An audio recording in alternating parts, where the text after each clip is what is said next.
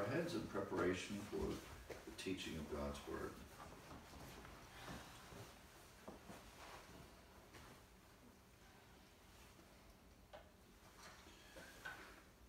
Thank you, Heavenly Father, for the Savior, the Lord Jesus Christ, who took on human flesh so that he might live a sinless life, so that he could die as the spotless Lamb of God, which takes away the sin of the world. We thank you, Lord, for that substitutionary spiritual death on the cross. We thank you for the resulting eternal life by faith in your Son. We thank you, Lord, for the opportunity now to grow in your grace and have an increasing awareness of our identity in Christ. We pray, Father, that the believers here might receive the Word of God with positive volition.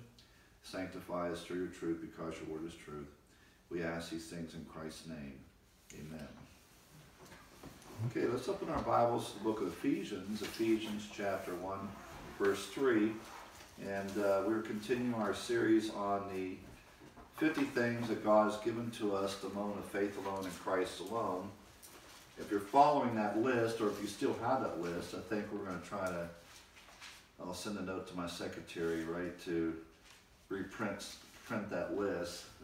We have new visitors who don't have that. So number 23 out of the 50 things that God's given to us, the moment of faith alone in Christ alone, is the fact that the believer is possessor of every spiritual blessing in Christ Jesus.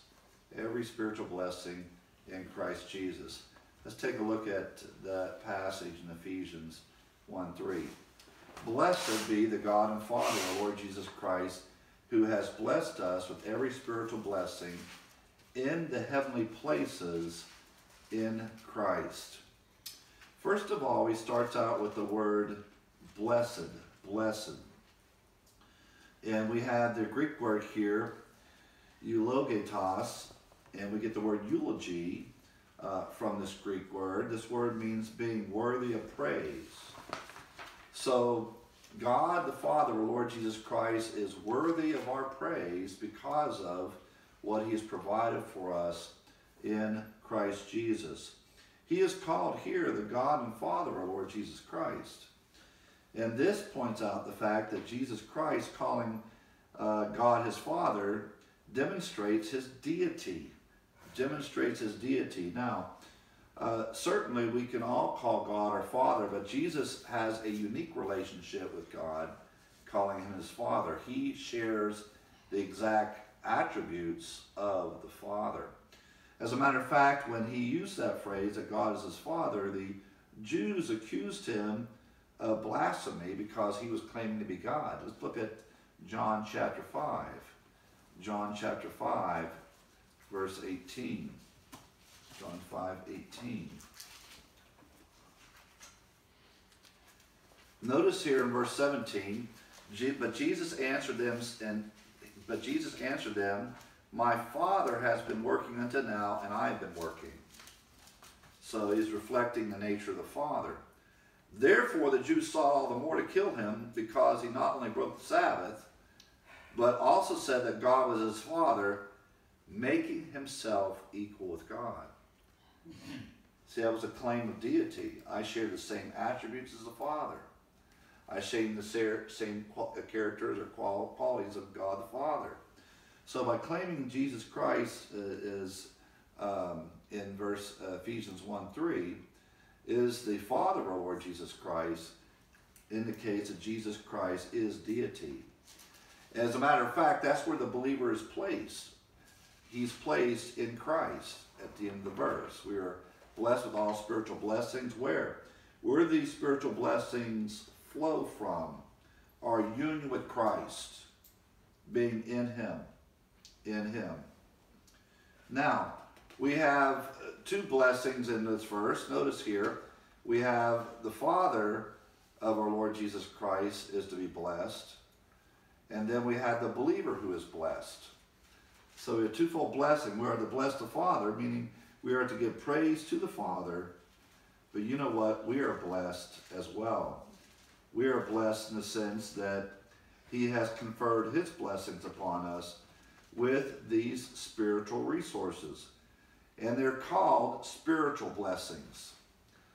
It's interesting that when we think of God's blessing in our life, we normally think of, well, I'm blessed with family, I'm blessed with, Christian friends, I'm blessed with a job, I'm blessed, with financially, whatever. We think of material things. And certainly we are blessed with material things. But you know what? Even greater is our spiritual resources. Our spiritual resources. And the only way to really discover those is to study the Scripture. The Scriptures indicate those blessings we have in Christ. And by the way, he mentions, this is a one long sentence in the Greek. Even though we have a period here in verse 6, in the Greek it continues, notice comma, in verse 3, 4, 5, comma, and then we continue on, comma in verse 8, comma in verse 9, and actually even 10, but it actually goes down through verse 14. This sentence is one long sentence in the Greek. He mentions some of those blessings we've already discovered, and we'll discover more of these blessings as we continue this series. We're forgiven all our sins. We have redemption in verse 7 through his blood. God has given us an inheritance, verse 11. God has sealed us with the Holy Spirit of promise, verse 13. God has redeemed us, verse 14. Here we have been chosen. We saw that for a purpose and plan. God has adopted us in verse 5. So he mentions some of those spiritual resources and blessings in this sentence. And of course, as we study the rest of the Word of God, we find out exactly all the things that God has given to us in Christ Jesus. And in my study, I found 50 things that God has given to us at the moment of faith in Christ. So I'll include this in the 50, but this is really a summary of everything that we have in Christ Jesus. We're blessed with every spiritual resources, meaning every kind of blessing. The Greek word pos means every kind of blessing. And notice they're spiritual because they're given or imparted by the Spirit of God. And as a matter of fact, it's the Holy Spirit that places us in the body of Christ. And so the Spirit places us into the place of blessing. You ever think about that? When we believe on the Lord Jesus Christ, we are baptized by the Holy Spirit, 1 Corinthians 12:13, and placed in the position where we can receive all these benefits. We are placed in union with Christ. And in union with Christ, all these spiritual blessings flow. All this, and this is our identity in Christ Jesus. To be in Christ is to be in the place where these spiritual resources are provided. Now let me give you a summary here from Harold Honer's commentary on Ephesians. By the way, Harold Honer was a professor of New Testament at Dallas Theological Seminary till he passed away. And he has written probably the most exhaustive commentary from a dispensational perspective on the book of Ephesians. Just a masterful, really thick commentary on Ephesians. And he says this in his notes on Ephesians 1:3, summarizing what this verse is all about. The following list answers several questions in regard to spiritual blessings. Number one, who has given these benefits? God, who is the object of praise and the subject of the blessing. To whom has he given these blessings? And this is very important, only believers. Only those who are in Christ, and those are believers. The unbelievers do not have any of these blessings. Now, God does bless the unbeliever. God does provide for the unbeliever many times. The Bible says that the rain falls on the just and unjust alike. There are certain things that God blesses the unbeliever with, but only believers, though, can experience these blessings, meaning those who are in Christ. And with what has he blessed them? With every spiritual benefit. Where has he blessed them? In the heavenlies. Think about our identity in Christ. We are seated in heavenly places in Christ Jesus.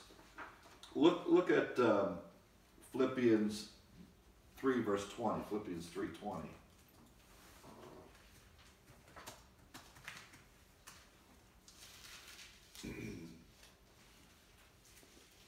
our citizenship is in heaven. Think about that. Spiritually speaking, we are heavenly citizens. We belong in the heavenly realm. We belong in the heavenly realm. And one day, the Lord Jesus Christ, because we're pilgrims and strangers, we're on the earth, he's going to take us to be with the Savior in heaven. But we are already seated with Christ in heavenly places. Ephesians 1, verses 20 through 23. Spiritually speaking, where is Christ? Christ is in heaven. Where are we? Where's the believer? In Christ. Therefore, we are seated where? In heavenly places in Christ.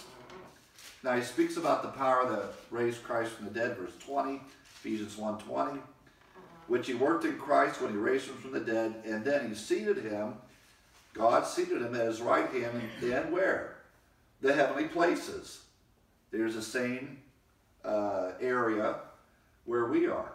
Christ is in heavenly places. Where are we? We are in Christ. He's far above all principality, power, and might, and dominion, every name that is named. He's above angels. And by the way, angels cannot remove these blessings. We're seated in Christ above angels.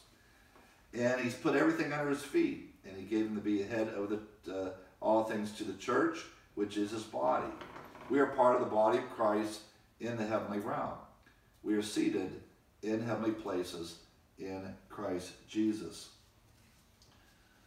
Now, this position in Christ, we want to talk a little bit about our position in Christ. And to some of you, this is a review, but it's very important that we remind ourselves of our identity in Christ. We have the top circle, bottom circle analogy, which is, I think, very helpful in making a distinction between our position in Christ and our walk of fellowship with the Lord.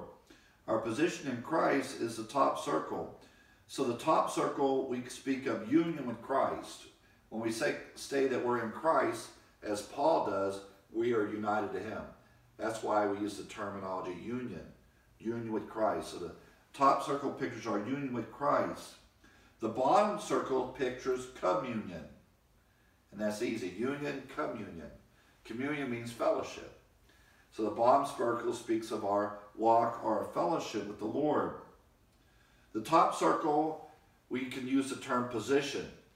We call this positional truth.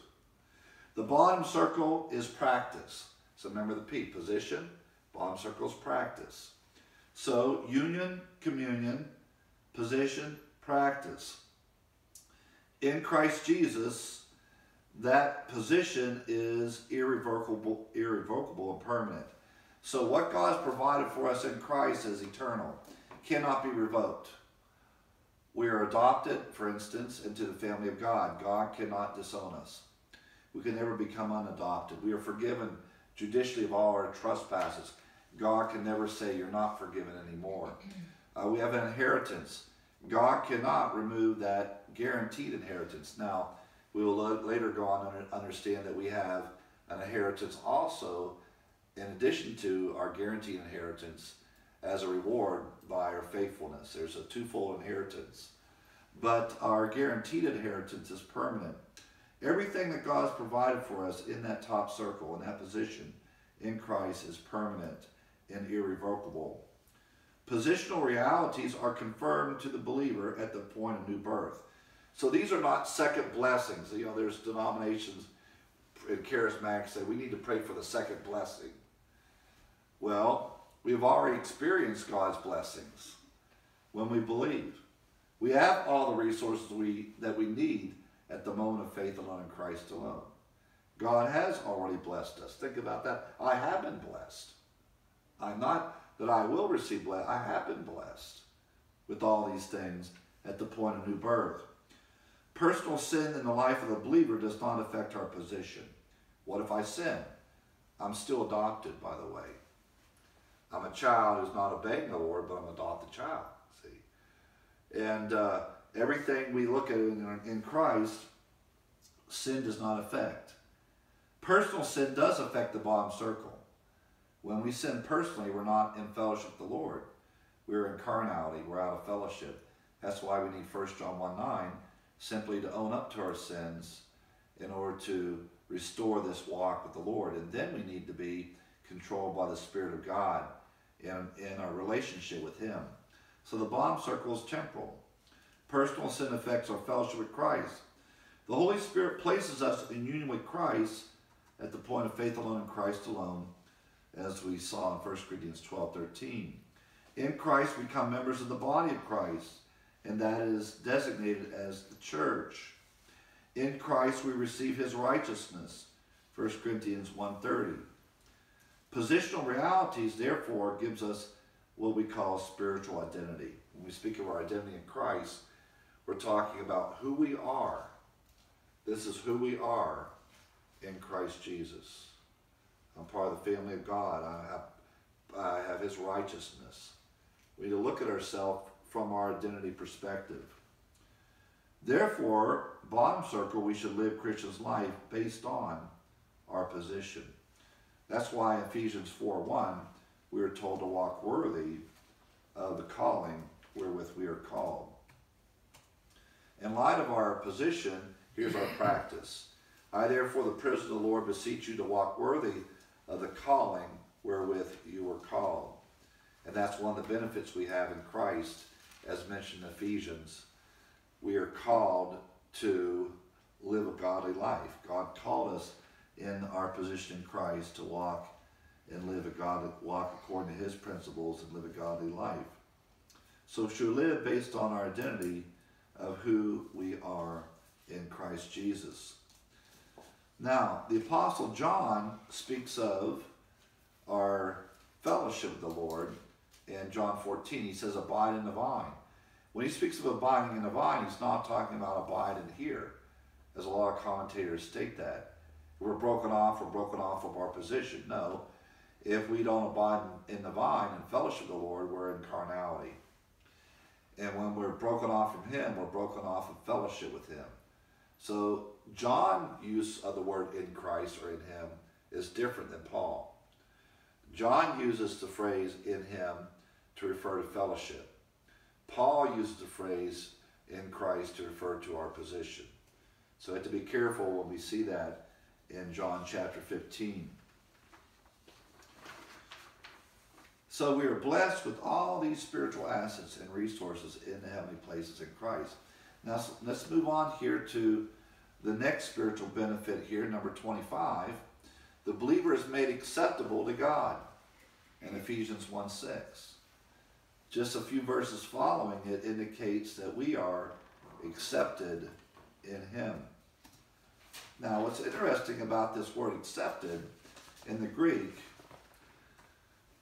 it's the Greek word karito, and it comes from the Greek word charis, meaning grace.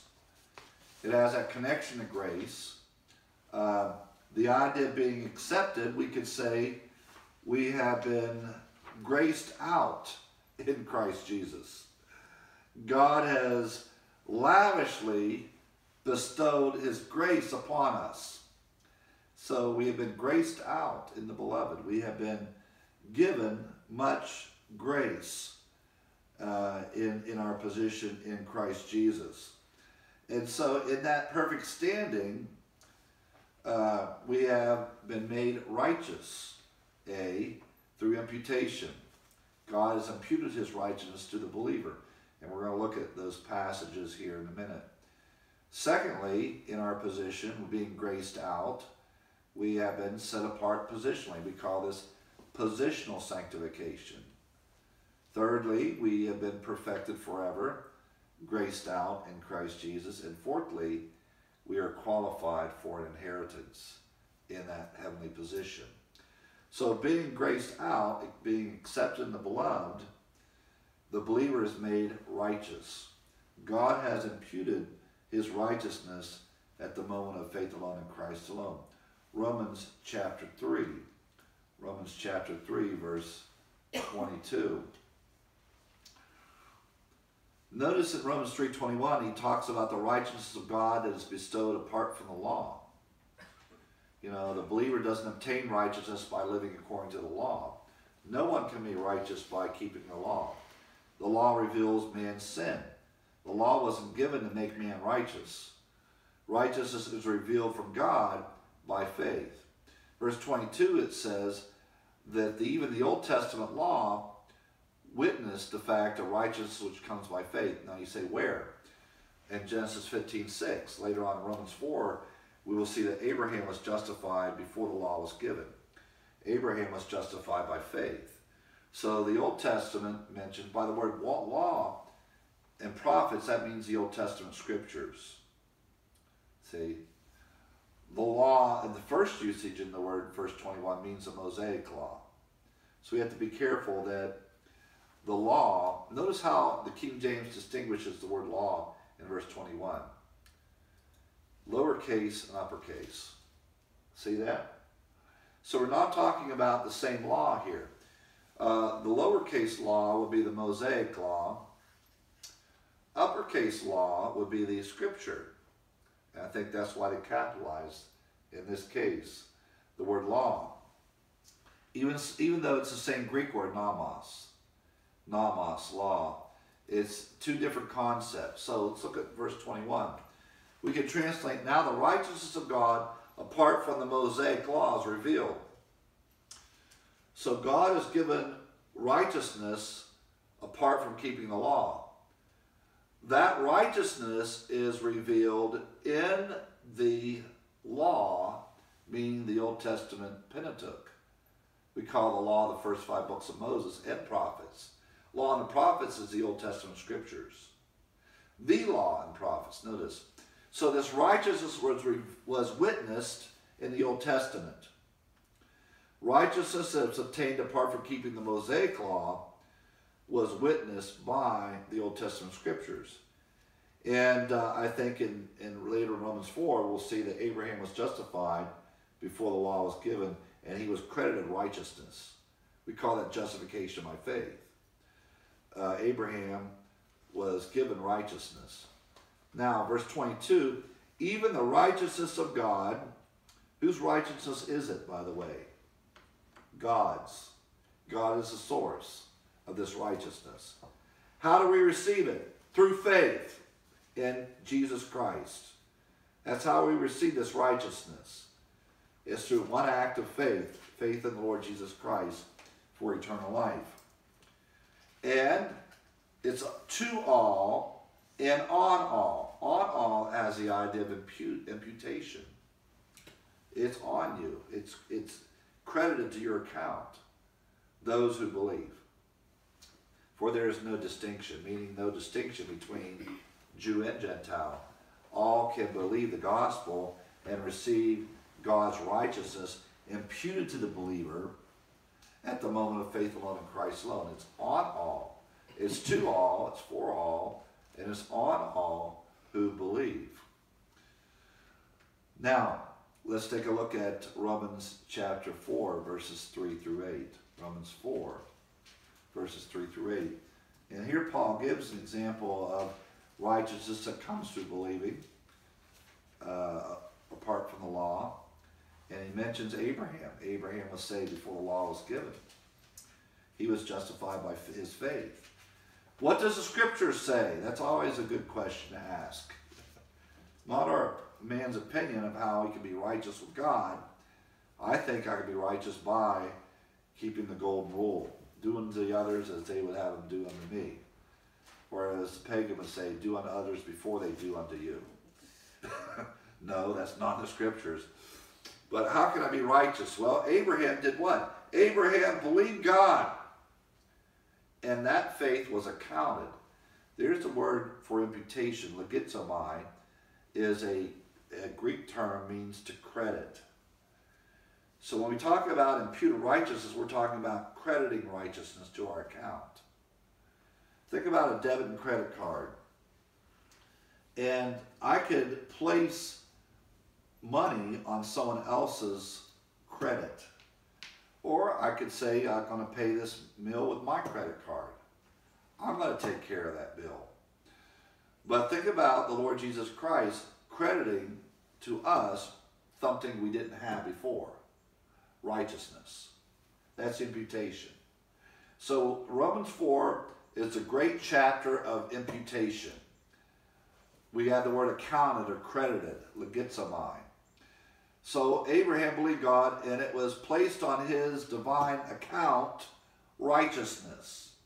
He was given or credited righteousness by a simple act of faith. It wasn't because he worked for it. Now, one of the great sayings of Schaeffer concerning grace, grace cannot incur a debt. And Romans 4 indicates that. Now, in him who works, the wages are not counted as grace, but as debt. Is the boss being gracious to you by giving you a paycheck? No. He can be gracious to you by giving you maybe a Christmas present as a gift. But that's not something that he owes you. Understand that. I find it funny that employees all of a sudden expect every year some kind of bonus or Christmas gift. But the boss doesn't owe you that. That would be a debt or obligation. The boss is giving to you that Christmas present as an act of grace. Now, God gives you something not because you work for it. Now, to him who works, the wages are not counted as grace, but as debt, meaning that boss owes you for that labor, whatever you agree with. You agree with him to work for a particular salary. That's not grace. That's an obligation. So salvation is not promising to serve the Lord as a payment. That would be debt. Grace is something given apart from deserving. And that's why faith is only compatible with grace, because faith is not doing something, it's believing. It's believing. It's receiving something. Think about that. But to him who does not work, but believes. That shows you that faith is not a work. And this is where the Calvinists come in and say that faith means commitment. No, faith is not a work. It's not a commitment. Faith means turn from your sins. No, that's an act. That's a work. Faith is not a work. Faith is the opposite of work. It's not doing something, it's believing. It's believing. You don't have to work up a sweat even to believe the gospel. You just have to believe that. I agree with that. That's not a work. But to him who does not work, but believes on him who justifies the ungodly, his faith is credited. There's the word legitsamai, for righteousness. And David described this also as the blessedness to the man whom God imputes righteousness apart from works. Blessed are those whose lawless deeds are forgiven, whose sins are covered. Blessed is the man to whom the Lord shall not impute sin. God will not credit to our account, back to our account, sin. Why? Our sin debt has been paid for by another, the Lord Jesus Christ. It was imputed to Christ. So think about imputation. All the believers' sins have been imputed, actually the sins of the whole world have been imputed to Christ. He bore that penalty. And so the great exchange is our sin debt for his righteousness. And when we believe in him, he imputes to us perfect righteousness. We call that imputed righteousness. So Romans 4, verses 3 through 8, speaks of imputation. Romans 4:24, let's go down to verse 4:24. But for us it shall be imputed to us who believe. By the way, the word credited is the same Greek word. Just a different Greek word, different English word. That's the word for imputation. It shall be imputed to us who believe in him who raised up the Lord Jesus Christ from the dead. Notice, the only way we can receive this perfect righteousness is through faith in the gospel. Christ is our object of faith. Now, 1 Corinthians 1:30. 1 Corinthians chapter 1, verse 30.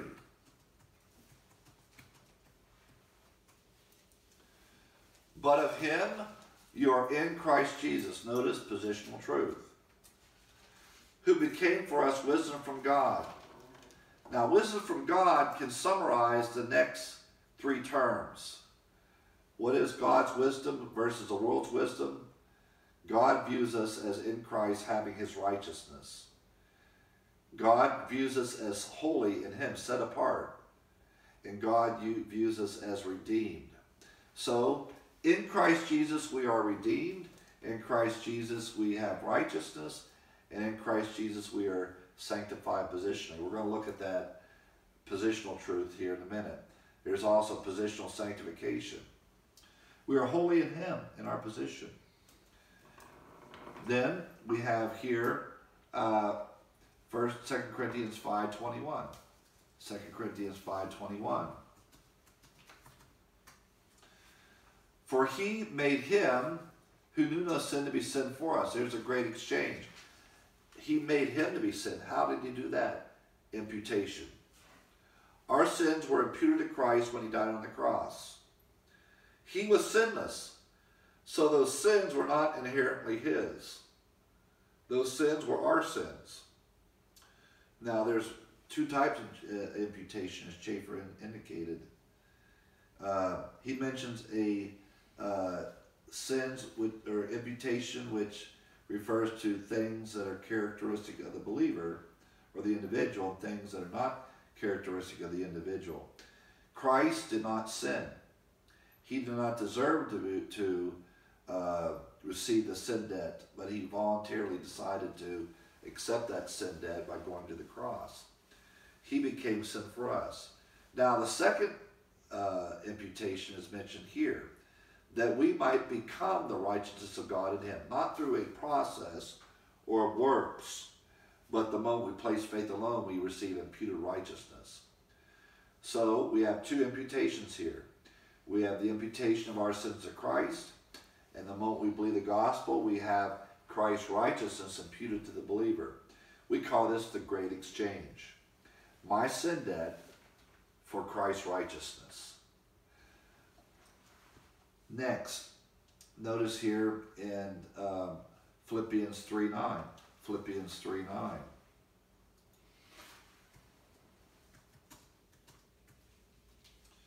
And being found in Him, there's your position, right? Union with Christ. Not having my own righteousness. Notice that, which is from the law. He's saying almost identically the same thing he said in Romans chapter 3. My righteousness is not obtained by law keeping, but it's through a simple act of faith. By that which is through faith in Christ, the righteousness which is from God by faith. So he's talking about a righteousness that's not obtained by being good. This is a righteousness that's received by faith alone in Christ alone. This is called imputed righteousness. It flows from being in Christ. Once we're connected to Christ, we share in that righteousness. God views us as righteous in Him. Now, the next resource here that is under the fact that God has made us accepted or has graced us out in Christ Jesus is the fact that the believer is set apart positionally. Keep in mind with the doctrine of sanctification that the root word means to set apart. In that, inanimate objects can be set apart. This table can be set apart for a purpose, right? It's set apart. The purpose here is, Kathleen set this up so I can put my laptop on this table.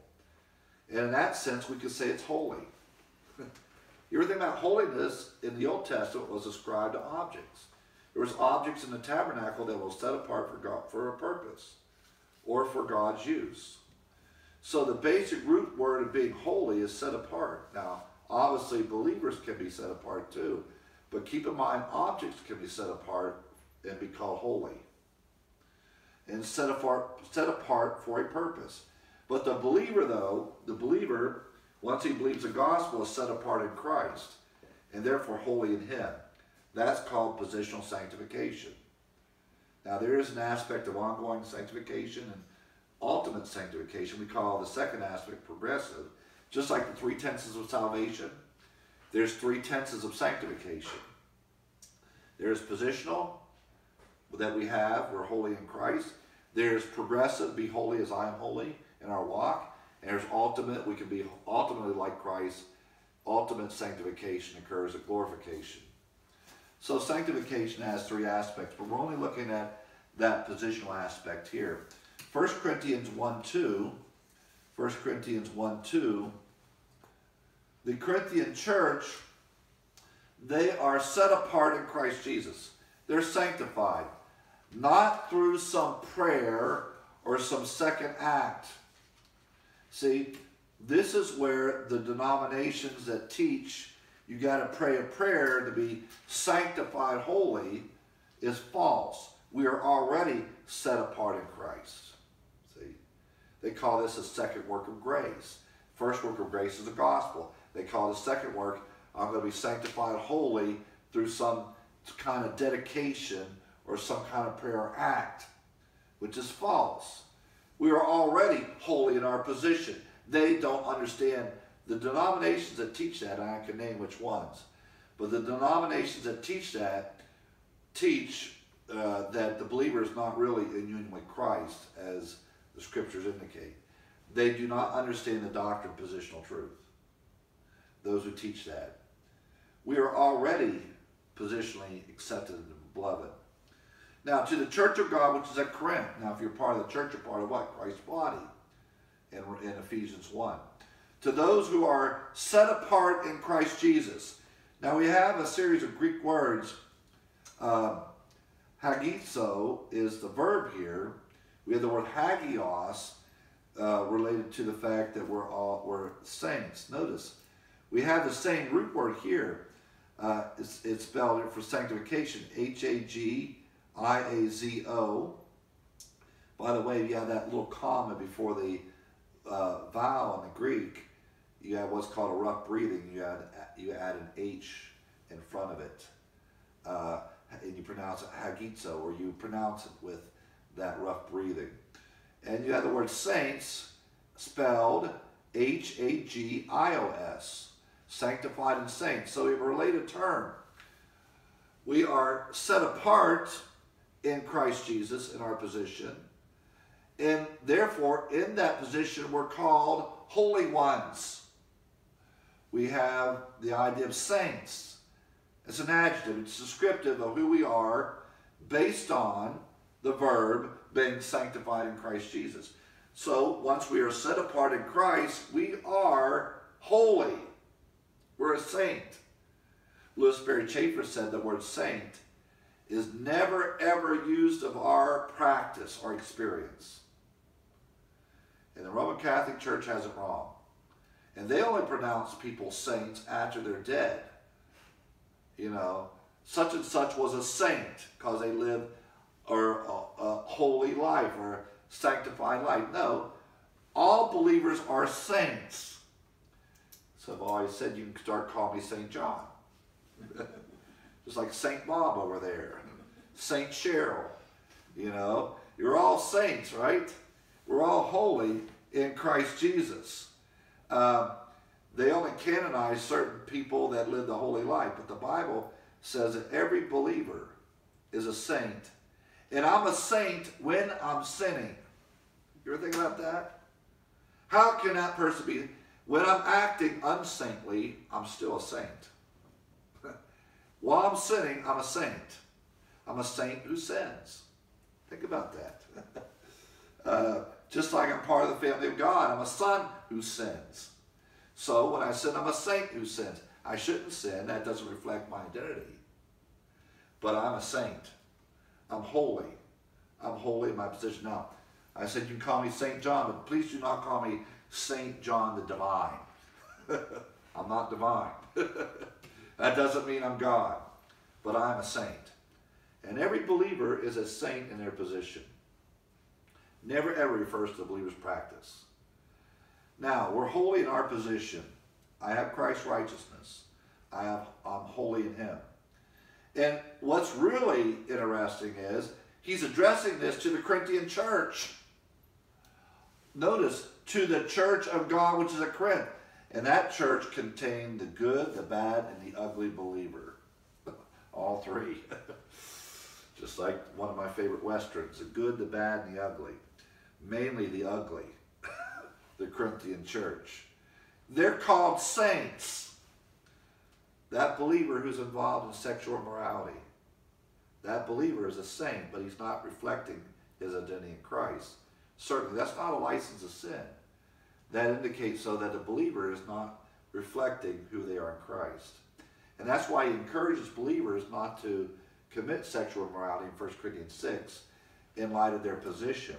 He exhorts believers based on positional truth. Sanctified in Christ Jesus, not called to be. That word to be is in italics. It's not in the Greek. They're named saints, with all who in every place call on the name of Lord Jesus Christ, both theirs and ours. All these believers are saints. Now, look at, just for instance, 1 Corinthians 6, verse 11. He speaks about the unrighteous who will not inherit the kingdom. Now, inheriting has a rewards concept. He could be referring here to both believer and unbeliever in the context here. Who are unrighteous will not inherit the kingdom of God.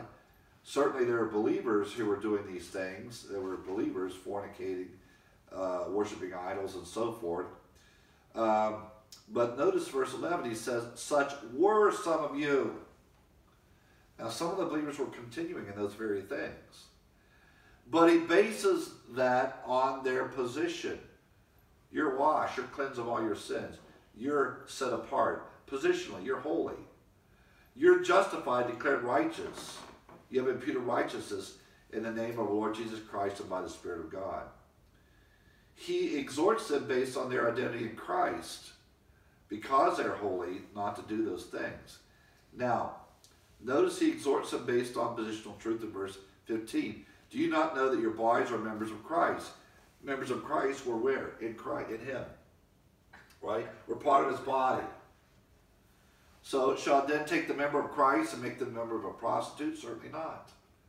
The two are becoming one flesh physically. I'm taking a body member, body part that belongs to him. I'm joined to the Lord, verse 17. My body is the temple of the Holy Spirit, verse 19. And therefore, verse 20, I'm bought at a price. Notice, he refers to their identity. When he exhorts them to live godly, he goes back to the fact of who they are in Christ. Especially verse 20. Therefore, notice this, for you were bought at a price.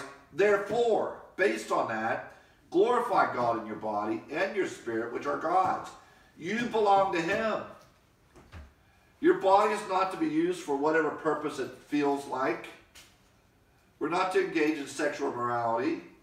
We belong to Christ. We're holy in our position. So he exhorts them based on their identity in Christ to be holy. So actually, positional truth is not a license to sin. It reminds us of our identity in Christ and an encouragement to live a holy life. Because I'm holy in my position, I'm to be holy in my practice. See? That is the motivation for these believers. We need to remind ourselves of that. Now look at Hebrews 10 and 14. Hebrews chapter 10, verses 10 and 14. For by one offering he has perfected forever those who are being sanctified. Now that's unfortunate, that translation.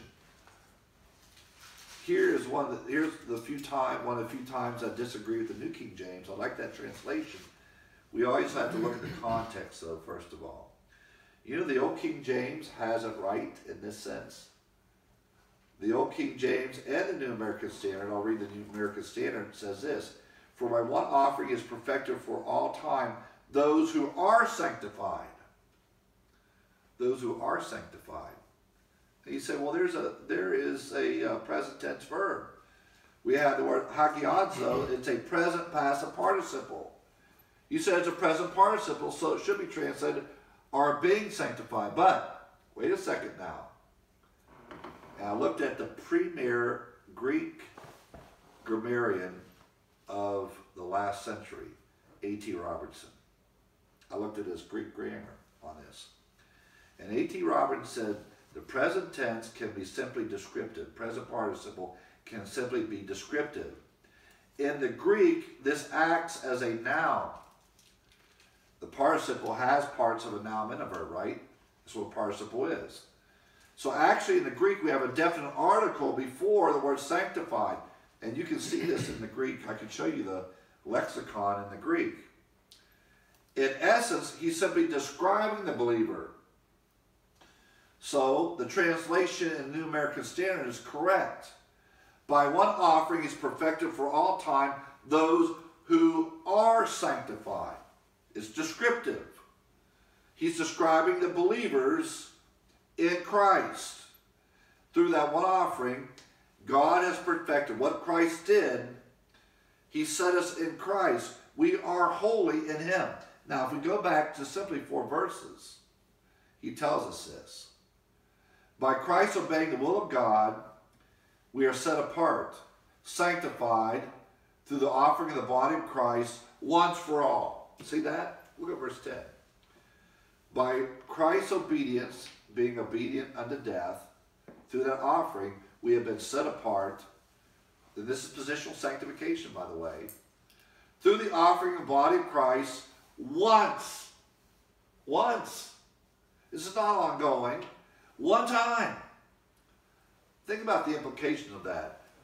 Through that one-time sacrifice, I am perfectly holy in my position forever. That's phenomenal when you think about it. And so verse 14 is expressing not something different. It's still the context. He has perfected forever. How about that? Those who are, King James, sanctified. Correct. Correct. We are sanctified. Now, I'll show you here the Robert Dean's notes. Here this or are sanctified. It has an article with it, so it's translated as if it is a noun. It really doesn't have that much of a verbal idea to it. It is just saying, it is like saying to believers, he has perfected forever believers. Believers are perfected forever. We're holy in Christ Jesus.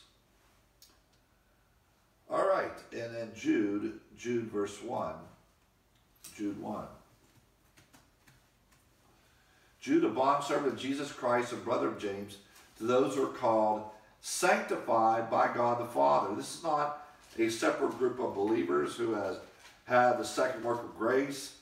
They're set apart and preserved where? Notice the position here. Where? In Jesus Christ. See that? So these are believers that are holy in their position, set apart in Christ. Now let's finish these other 2 blessings. We are perfected forever. Hebrews chapter 10. Go back there. We have perfected forever those who are sanctified. So by the way, this Greek word has the idea of completeness. We are complete in our position in Christ based on being set apart or sanctified in him.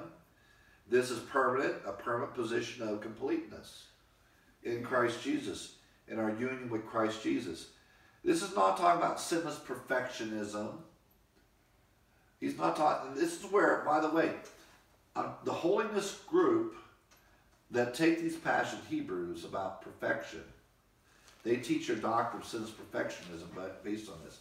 But it's not talking about our experience, it's talking about our position. We're perfect not in our experience.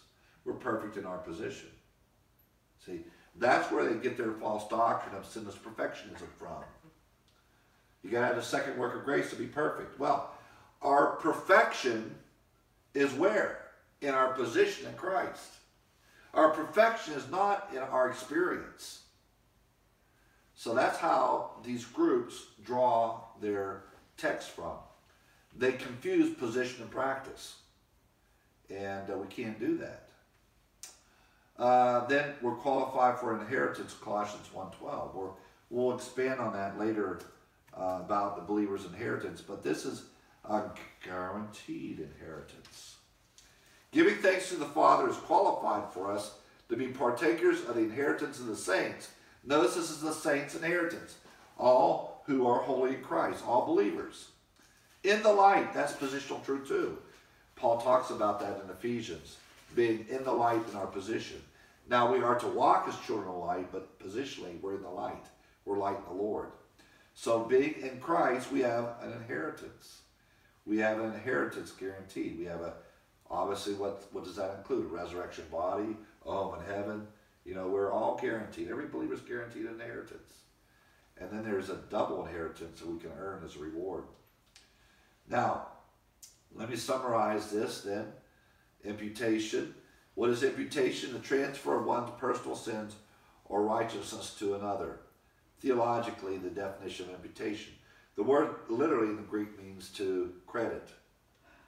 So we are credited with Christ's righteousness. Jesus was credited with our sins, or the idea of putting or placing upon another. So we looked at that. Therefore, our sin debt was placed on Christ. He was credited with our sins.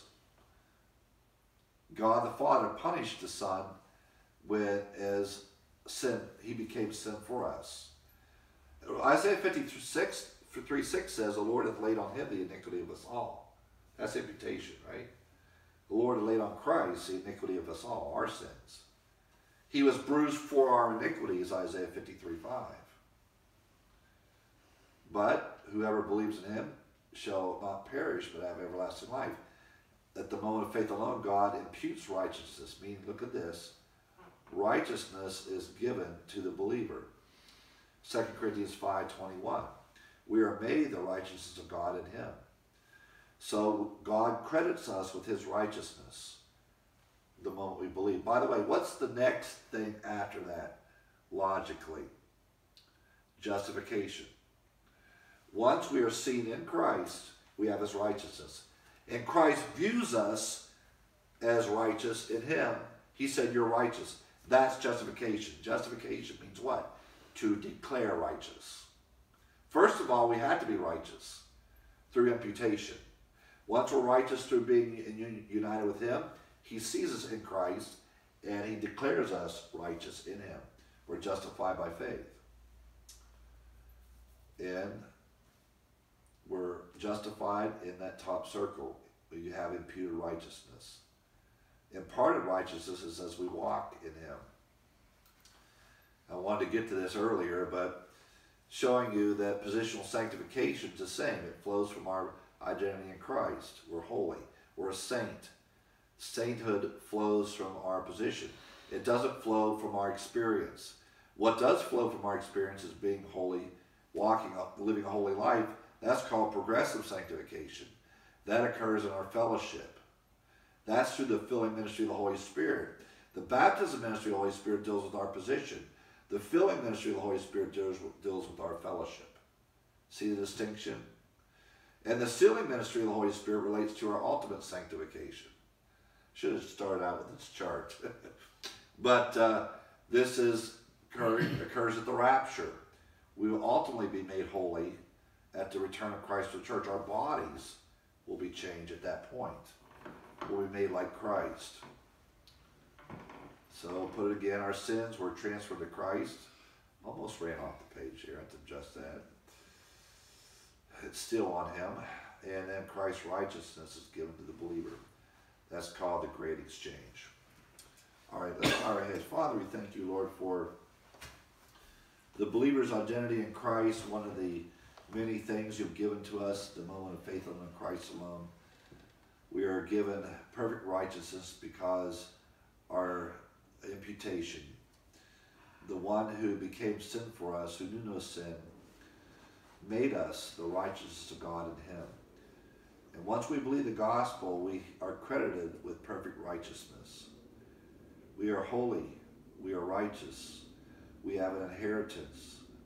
And we are blessed with all spiritual blessings in the heavenly places in Christ.